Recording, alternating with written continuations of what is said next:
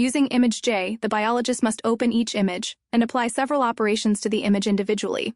He must convert the image to 8-bit color, then apply a threshold to zero out pixels in empty space and convert the image to a binary. Finally, he can apply particle analysis to count all the contiguous regions of pixels.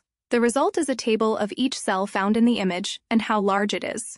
This process must be repeated for each image from the microscope.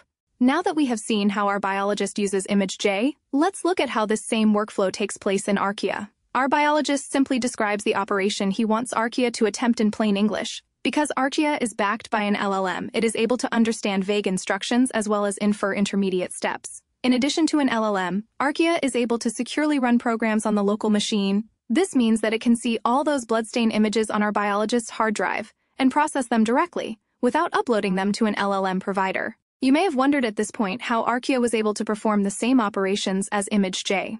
This is possible because Archia is actually running image J through a model context protocol server, which it manages transparently. When it launches, Archia will have access to a repository of servers like the one for image J, all of which can be installed in a single click. Now that our biologist has the counts he needs from a few of his images, he will run a similar operation on his full dataset.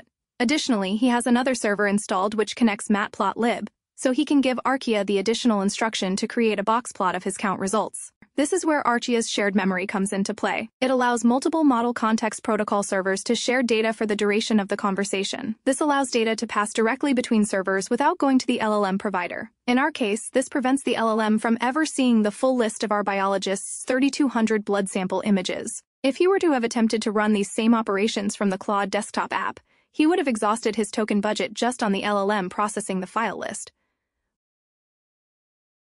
Archia has now completed our biologist's request and has saved a generated box plot to his blood sample images. From start to finish, Archia processed 3,200 images in about 4 minutes. That is the same amount of time that it would have taken to process 4 images if the biologist would have used image J. Visit archia.io for more information.